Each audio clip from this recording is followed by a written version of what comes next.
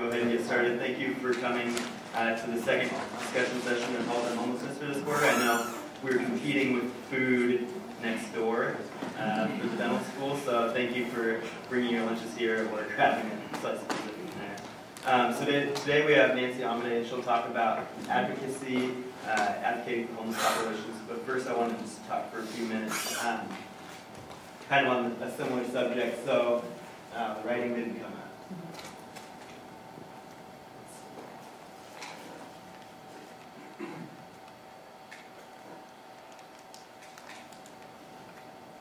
There we go. So tonight, two teams of students from this class will be doing the one-night count.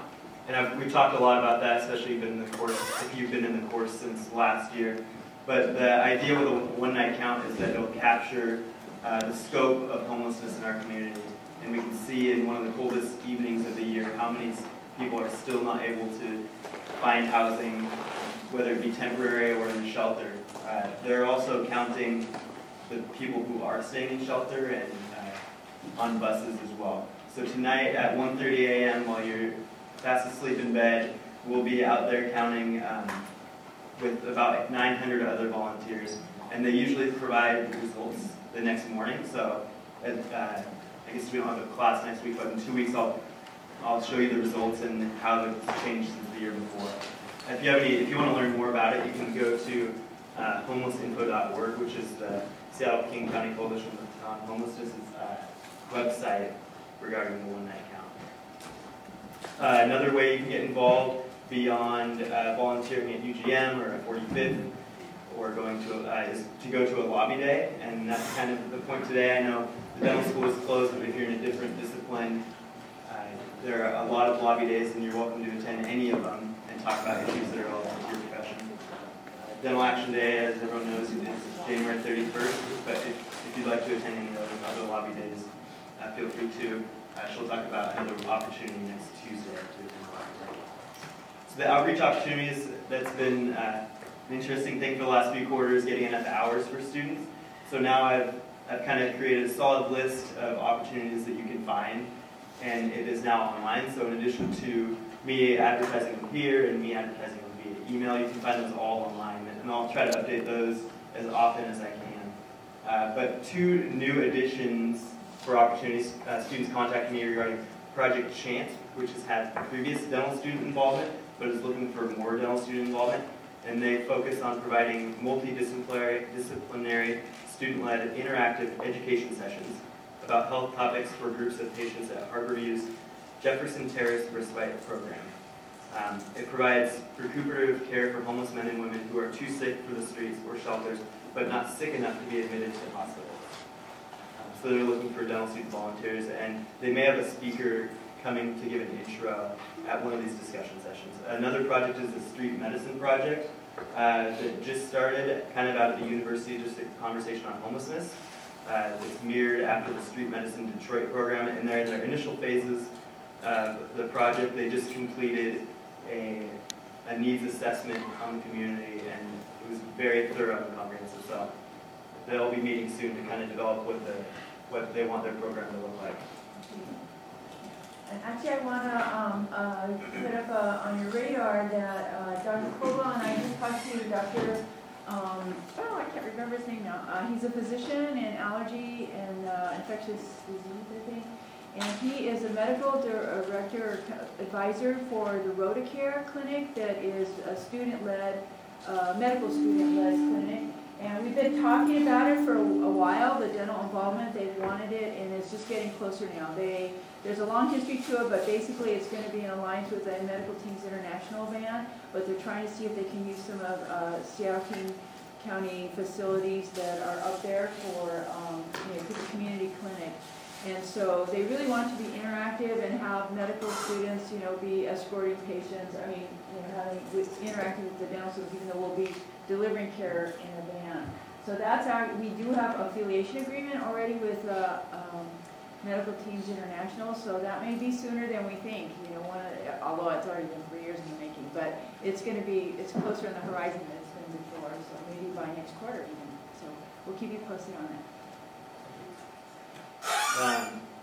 If you participate in any outreach so far, be sure to track your hours. You can find the tracking link on the website, tinyurl.com/health and homelessness.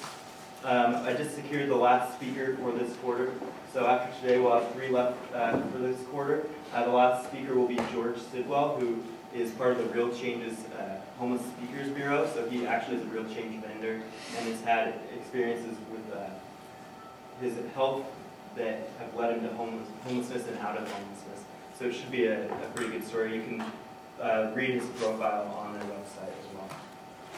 Don't forget to sign in and complete the surveys, and just sign in for yourself if your friend's eating lunch next door. So without further ado, let me introduce Nancy Amidei. From 1992 to 2008, Nancy Amidei was on the faculty of the University of Washington School of Social Work. Today she continues to direct the Civic Engagement Project, which works with nonprofit organizations throughout the country. CEP offers advocacy trainings, speeches, workshops, and resource materials for work at federal, state, or local levels. A writer, teacher, and advocate, Ms. Amidei has been involved in social policy from both inside and outside government. She is a former director of the Food Research and Action Center, a national anti-hunger group. She also served in the Carter administration as a Deputy Assistant Secretary in the Federal Department of Health, Education, and Welfare, which is now known as DHHS. And in the early 70s, she was on the staff of the U.S. Senate Committee on Nutrition and Human Needs. For many years, she wrote a weekly email bulletin that described the Washington state legislative process. Focused chiefly on health, human services, and civil rights issues, Policy Watch helped readers understand what happens as the legislative session unfolds. Among her writings are a guide to policy advocacy called So You Want to Make a Difference, which she probably has. We'll flash up. Okay. She probably has that. And a play called How Miss Bill Became a Law. During the 1980s, she wrote a weekly column that appeared in newspapers around the country and did commentaries for NPR's All Things Considered. Activities include co-authorship of a legislative simulation, co-authorship of a curriculum for an annual 3-day advocacy camp, and service on a variety of national, local, nonprofit agency boards. I've been involved with her in the UDISTRICT Conversation on Homelessness, the Health Sciences Service Learning Group, and various other meetings. Let's welcome Nancy Amidei.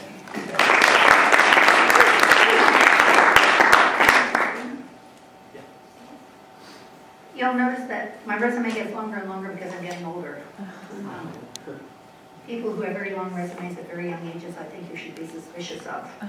Anyway, this is the advocacy guide, so you want to make a difference.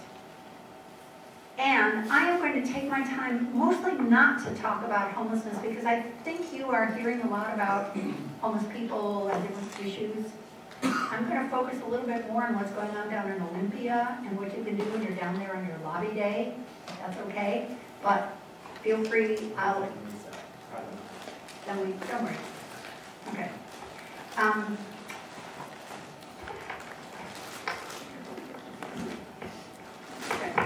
Anyway, I guess I'll hold it.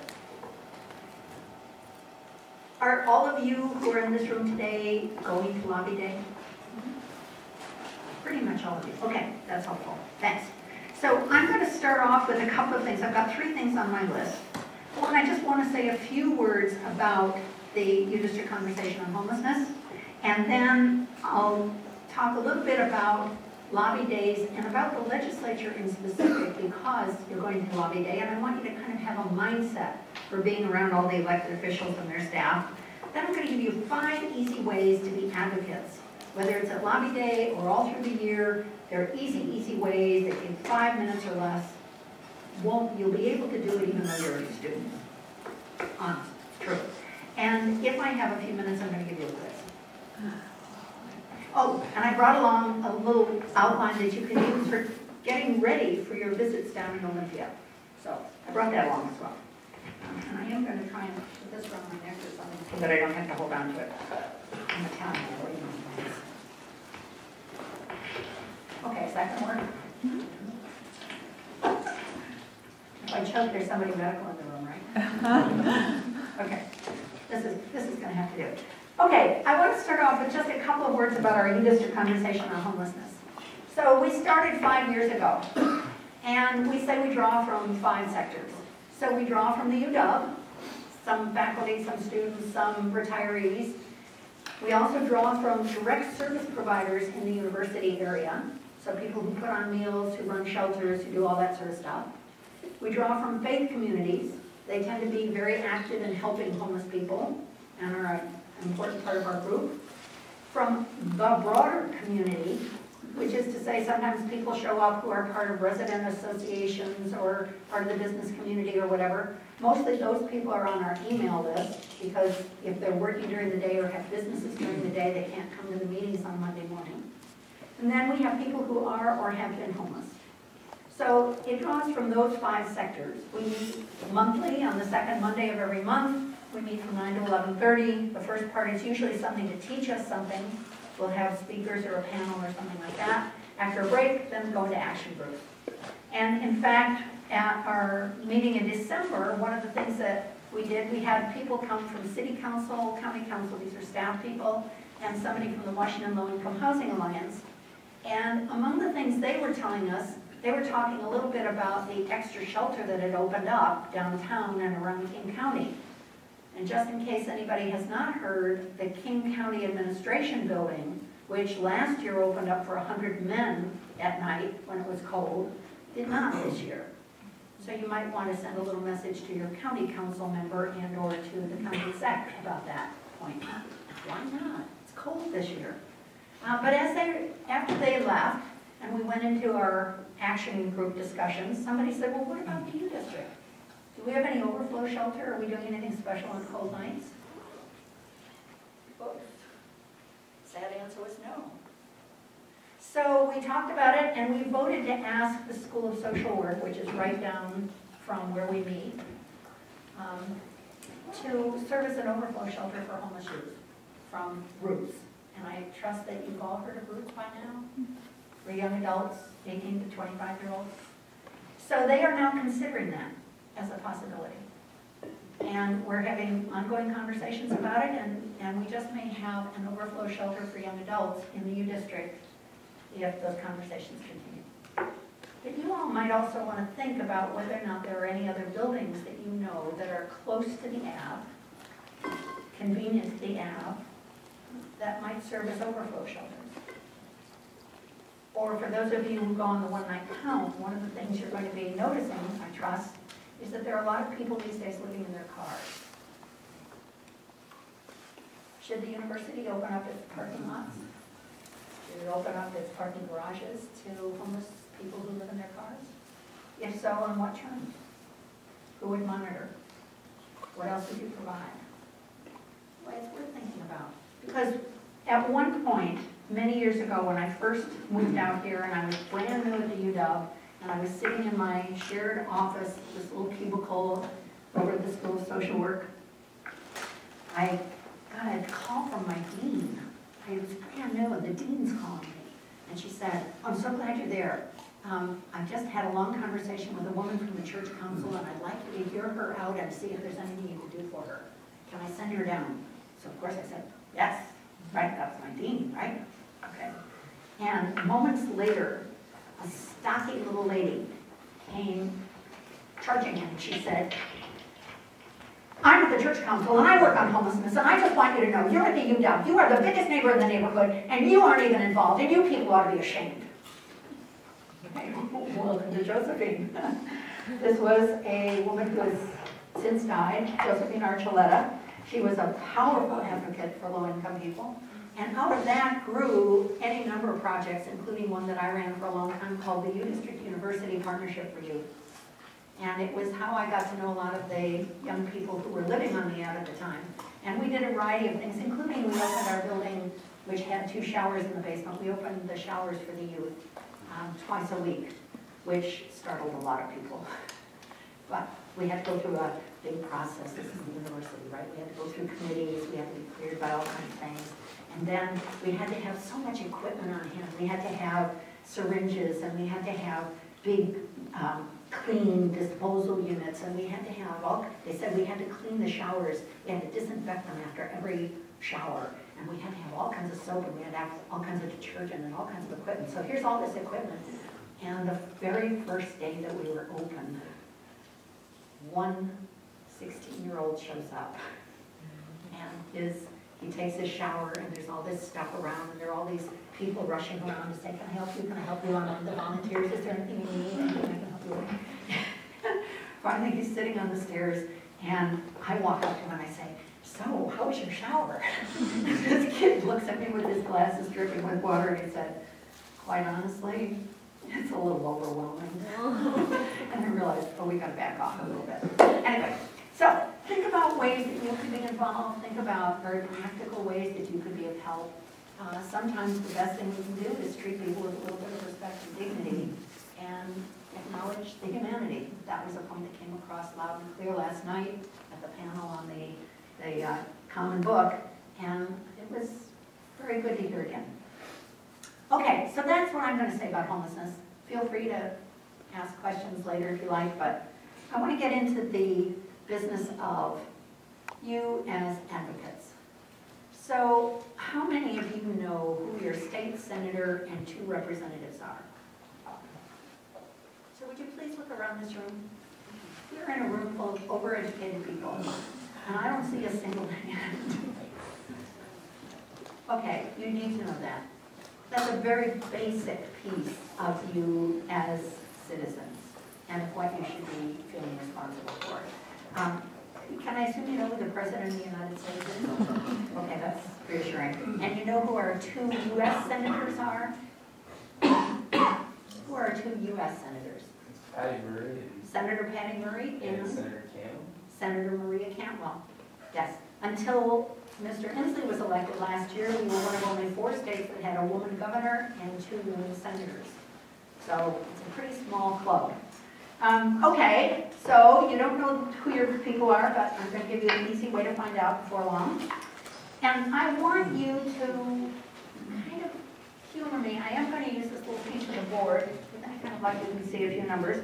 Because one of the things that you should keep in mind when you head to Olympia is that people in Olympia think in terms of numbers. It's very much on their minds, consciously and unconsciously. So, we have 49 legislative districts in our state, across the state. And as you just heard, I reminded you that we have 1 senator and 2 representatives. So, how many senators do we have in the state Senate? Okay, this is not a trick question. We have 49 legislative districts. Each district gets 1 senator. How many do we have? 41. Are we allowed to send people back to 2nd grade? Maybe not. Okay. So, and we have 2 representatives at the state level for every district. So how many people are in the House of Representatives in our state? 98. Okay. Now, the numbers that the people around Olympia keep in mind are those, of course, but they also keep in mind what's known as capital map. And it looks like this.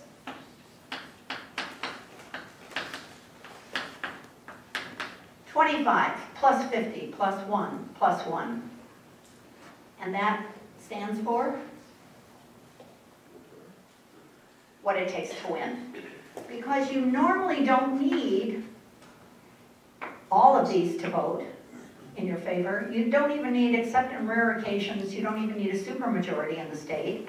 What you need is a simple majority, which means that for anything to pass, you need 25 votes in the Senate, you need 50 votes in the House, and after something passes the Senate and the House, who gets to say yes or no? The governor. That's this one. And this is you and me because we can influence all of the above. That's what it takes to win in Washington. 25 plus 50 plus 1 plus 1. And I can assure you that every legislator down in Olympia and every lobbyist in Olympia, they know the capital map. And they're constantly counting votes. And it also applies to committees. So that if you've got a bill, last year there was a bill to help relieve dental students, in fact. It had to do with how you could pay off loans and things like that and make it easier, and it also had something to do with scholarships. So that went immediately, when a bill is referred, it goes to a policy committee immediately. That went to the higher ed committee. And the higher ed committee had to discuss it and debate it. They got a chance to amend it. They had to vote on every amendment, and then they had to vote on the bill as amended. It got really good, strong votes, then it went out to the House, and the House went through the same process. They sent it to a committee, the Higher Ed Committee, and they discussed it and debated it and amended it, and then there were some changes between the House and Senate, so they had to send the House version back to the Senate. The Senate accepted the House versions, and by the end of the year, the governor signed it into law. But every time you want to keep your eye on, so how many votes is it going to take to win? With most of your issues, you're going to be going before the Healthcare or Healthcare and Wellness Committee in the House, as it's called. This one has 16 members. This one has 11. So how many votes do you need to win in this committee? I can hear it. And how many does it take to win in this committee? So one of the things you want to do, if you care about a bill that's before that committee, then you want to look up who the members are. Do you have anybody on that committee, anybody in your group who has a member on that committee? That's going to be important. Anybody in your group who sits in the district of the chair? Does anybody know if Eileen Cody is a name you recognize? She chairs the House Healthcare and Wellness Committee. She's a nurse at Group Health when she's not in session. If you live in her district, you've got the chair of the House Healthcare and Wellness Committee as the person that's going to be listening to your messages. That's power. And you want to see, do you know people in at least half of the districts that are represented on those key committees? And then the next thing you want to do is you want to figure out how you could get to a bunch of those people and get them to get to their legislators, which isn't hard. And I'm going to teach you how in just a little bit. Okay, so all the way through, you want to be thinking in terms of these numbers. And you want to be thinking in terms of numbers because you know that other people are thinking in terms of numbers, namely the people that you have to influence. So that's just really basic stuff.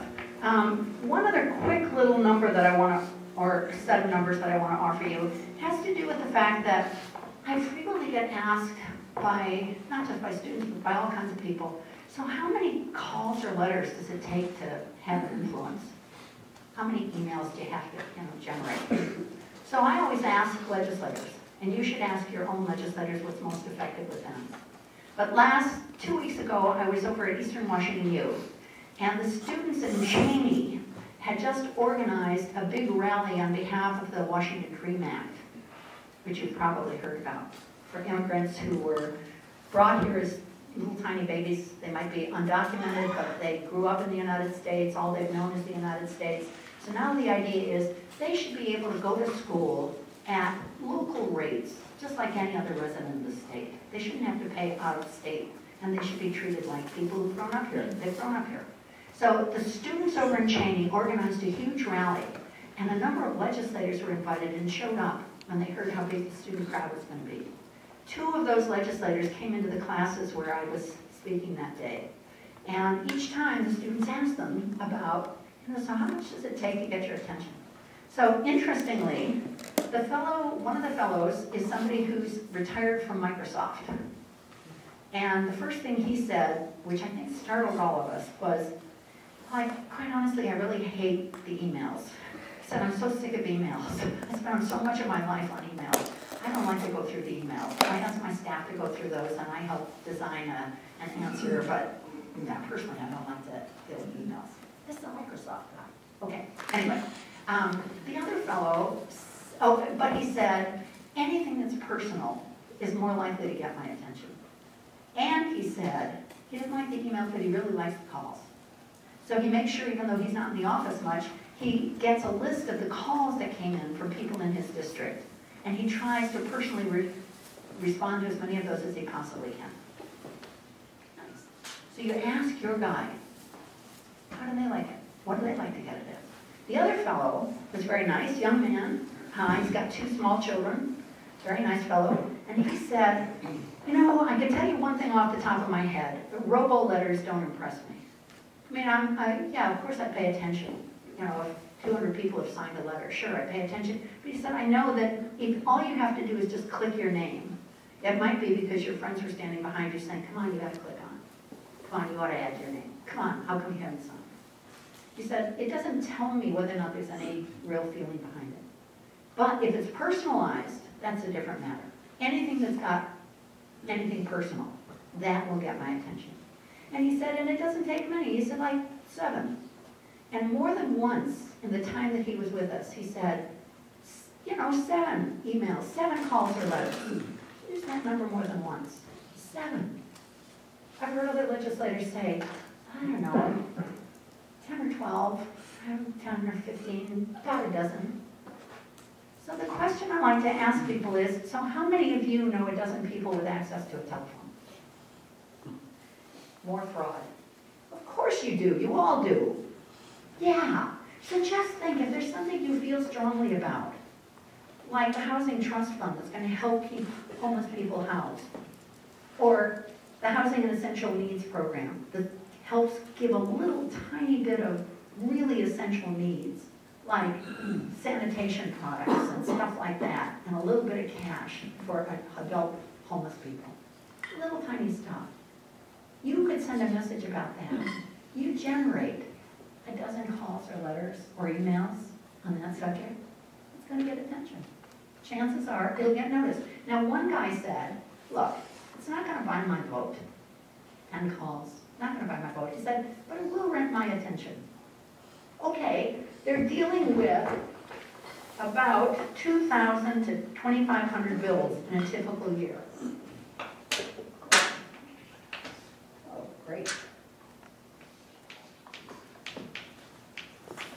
So if you can get their attention focused on one out of that 2,500, that's worth something. And if you can do it with a dozen calls or emails, that's worth doing. Personal. Even if it starts off with a message from somebody else and you just personalize it yourself. That's easy. Oh, and one other little thing, also a number. This year they will only meet for 60 days. Next year they meet for 105. We are a part-time legislature. This is not a full-time legislature. And they are going through thousands of bills in a very short period of time. So keep that in mind. And keep in mind that the only bill they must pass is a balanced budget. This year, the governor has proposed to fully fund, fully restore adult dental in the Medicaid program in our state. The Senate, in order to do that, I even copied down the numbers. I think it's $23.8 million he put into his budget extra for adult dental. The Senate has already said that they will not put in more than $9.75 million, and it would just be for adult preventive and dentures. So a much narrower. Well, if you want to speak up on that, generate some calls, generate some emails, get some people to send a quick little note. You don't even have to have all the details. You can go to the Washington State Dental Association like I did, and you'll see a little article about it. You can get enough out of there to just, find something that you can send off very, very quickly. It does not take a lot of time, but it could make a lot of difference for a lot of people. And by the way, the Senate is also saying that they think they may not have to pass the budget this year, which has a lot of people surprised. But if they don't work on a budget, there's no way to talk about restoring that money for adult dental under Medicaid. Okay, so, should I close off the numbers about the legislature?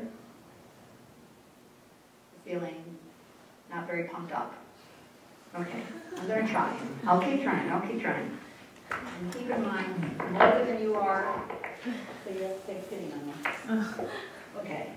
So, I'm going to give you 5 easy ways to be advocates, whether it is right now or later. Whether it is any time in your lifetime. And the first thing you have to do is you have to get yourself signed up with an advocacy group that is following the issues you care most about, and get yourself on their email list. Because they are tracking what's happening day by day and week by week. So whether your issues are local, state, or federal, there are advocacy groups that are following the issues you would care about. I have a list that I call my useful information list of advocacy groups on all kinds of health and human services and civil rights and civil liberties issues. And there are gazillions of them. My list isn't even comprehensive. But anybody can find one. You can ask other people, you can Google around, you can ask me, I can send David my useful information list. You can ask around, get yourself signed up on a good list. If you want, for purposes of the dental stuff, go to the WSDA, that's one place. But there probably are other places as well. It is not hard, get yourself signed up, easy. Second thing, you want to introduce yourself to your elected officials. You should just send them a quick email, and it is easy to do because we have a website that is very user-friendly. It is www.leg.wa.gov.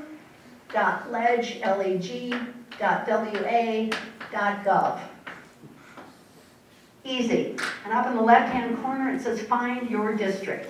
You click on that, you put in your address, and your senator and 2 representatives pop up, complete with their contact information, and if you like, you can get the names of their staff, and you can find out what committees they sit on, and you can find out all kinds of things. You can find a bio, you can find out what they look like, you can find out if they have hair, you can find out all kinds of stuff about them. So just go to www.ledge.wa.gov, click on Find Your District, and you'll see your people.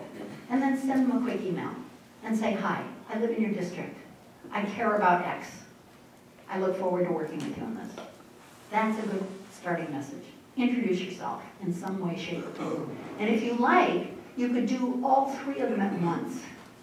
You could do it in a blind CC if you like, or you can put them all up there.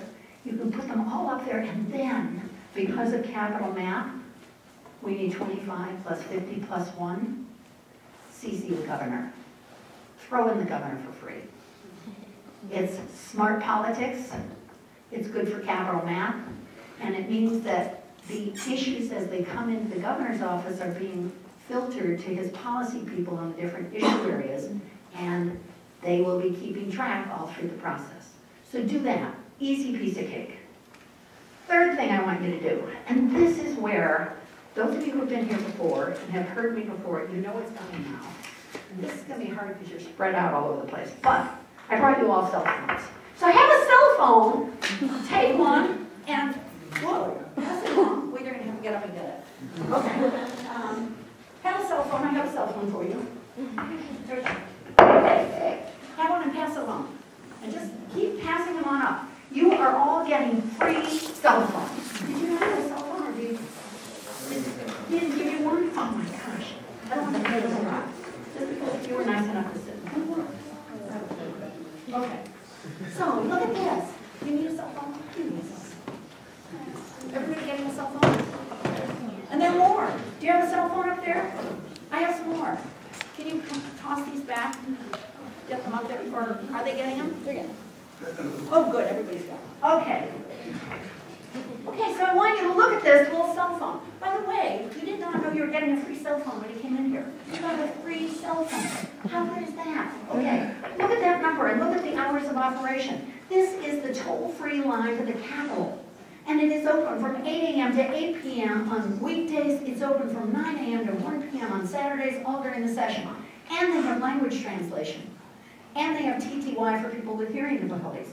And they are the nicest operators in the world, and they are patient, and they will help you. And I can promise you that because one Saturday, a couple years ago, I was calling and I got stuck on hold. It was on a Saturday, and they had a lot of calls. And I went on about my business, and I was doing other stuff on my computer. And then this chirpy little voice says, State Capitol, how can I help you? And I had completely forgotten why I called.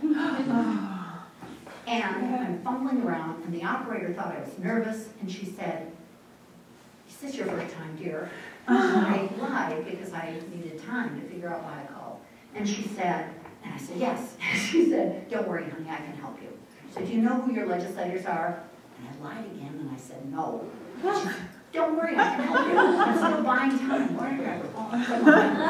So she looks them up, right? She goes to Find Your District, she puts in my, and then the name, the picture of my senator and 2 representatives pops up, and she said, "Oh, honey, you've got nice ones." Okay, I took that the right way. And so then, by that time I had remembered, and she said, "So what's the issue?" And I said, oh, right. And I told her, and she said, we've been getting a lot of calls about that. Since it's your first time, how about I'll read you one from somebody who's opposed, and I'll read you one from somebody who's in favor. You tell me which one you're most comfortable with, and we'll work out a message for you. Oh, cool. And by the way, I do this with people all the time, and am I allowed to give an assignment? I'm going to give an assignment. Use the phone, leave a message, and the next time you get together, report back on your experience. And then teach other people. You can do it while it's on speaker. Let somebody else hear how easy it is and how non-intimidating. Let somebody else find out that they too can send a message. And chances are good you're going to get an email back. You're going to get some kind of a message back. So this is great, and it's free, and it is easy, and it doesn't take much time. Fourth, you got to be in the practice of having no pride. Well, okay, there's probably a better way to say that, but you've got to be willing to advertise your issue, especially when you go down to Olympia. You are going to have those gorgeous shawls, I guess, again, that advertise who you are. Or are you allowed to wear white coats? Do dentists wear white coats? They do frequently, right? Maybe you should all go down in white coats. I think the Health Equity Circle is going to. They did last year. Everybody noticed them. They were asking them all kinds of medical questions. It was great. But, and they might, you know, you could offer to look in somebody's mouth. I'm not sure that's exactly what you want to be spending your time doing, but there's another way to advertise your issue. So would one of you quickly, in 2 words, tell me something that you care about that you'd like to bring up when you're in Olympia? Yes? I want to make sure that in 2 words. The corporations what? Pay taxes? No, don't buy private dental practices. Ah! Is there a short way to say that? Let dentists own their practices. Say it again. Let a dentist own his practice. I don't know if to shorten it very much. We'll try it that way. Only dentists own practices? Or no corporate dentistry. There we go. Yeah, there's 2. I got it. Okay, you just gave me the clue.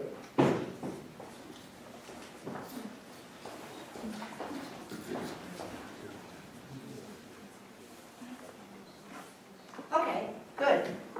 So, get the fact sheets that you need for your issues that are going to be priority issues when you're down there. Make enough copies so that you can drop one in your senator's office, your state representative's office, the governor's office, and bring a few extra in case anybody asks you about these beautiful shawls you're wearing, and who are you, and what are you down here for? People do that. And then put them in a cheapy little folder, and as you are walking around, just happen to clutch your folder to your chest.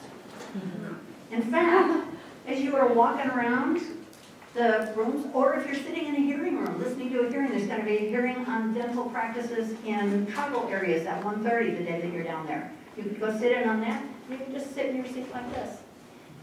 You're not allowed to carry a picket sign, but this isn't a picket sign. Actually, there's one guard in the Sherburne building who thinks that I'm carrying a picket sign, and he tells me, you know, you're not allowed to have picket signs in here. And I say, oh, excuse me, I forgot. And I put it down until I get past him. But, you know, you can walk up to total strangers and you can say things like, gosh, have you ever been down here before? Your first time, huh? Isn't it a great place? I really like it. And I don't know about you, but isn't that dome gorgeous? Yeah, beautiful, huh? The buildings around here. And you know, the other thing I've noticed, people are so friendly. They just walk right up to you. They start conversations and everything. Have you noticed that? Yeah. And I don't know if you've been aware of this, but sometimes these hearing rooms, they get so crowded, it just really, really warm in here. Yeah. So did anybody miss the message? No. And by the way, you just saw an illustration of what advocacy is all about. It's the 2-word definition I like best is speaking up. And you were the one that spoke up, and so your issue is the one that got paraded around the room. It can sometimes be that simple. I often urge people to make up a sign for themselves. I did something with the public health students the other day. People for public health or housing. We sometimes we make a little house and put it on. It's easy. Okay, and the last, please, as advocates for your issues, for people who are homeless, for people who need dental care. By the way, homeless people tell me that the need for dental care is huge. That everybody they know has bad teeth, and it's really hard to get care. So please put that on your list. But everywhere you go, talk about it. You're in the grocery store line. You think you're getting the fast lane because you got to get out of there fast because you got to get back, right? And instead, that woman up there, she's got to be price checked, and you're stuck in your line. And you're thinking, dang, I should have gotten in another line. Don't think that. Think, advocate the opportunity, and turn to somebody on another line and say, hey, you look familiar, hi. Me? Yeah, hey, did you hear what they're talking about doing down in Olympia? No. Well, let me tell you. So what's he going to do? He's trapped. He can't hand in his basket. Everybody in his line is trapped. Everybody in the open is trapped. You just keep going until he gives up, right? It's perfect advocacy opportunity. A former student of mine once got on the bus in the U District. It was right after we had talked about this. She said, it looked like pretty much everybody was from the U, and it was while they were talking about raising student tuitions at all the state colleges and universities. She said, so I looked around and I said, Nancy said use every opportunity. So I pretended my cell phone was vibrating. I said, yeah? Oh yeah, the reason I called? Yeah, I don't know if you know this, but down in Olympia, they're talking about raising student tuitions at all the state colleges and universities. She raised her voice a little bit.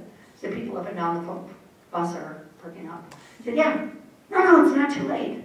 No, there's a toll-free line. No, you don't have to go get a pencil. Hold on, I'll just repeat it. She said she repeated the number 4 times.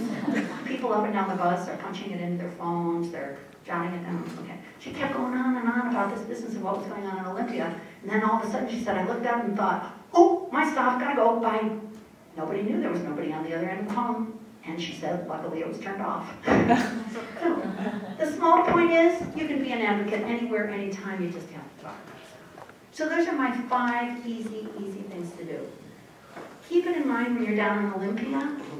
Keep it in mind before you go to Olympia, but please introduce yourself to your legislators, find out who they are, and tell them what you care about. That's the most important stuff.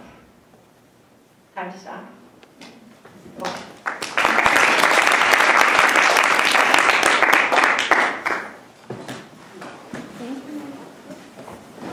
Don't forget to sign in, guys, and turn in the survey if you got them.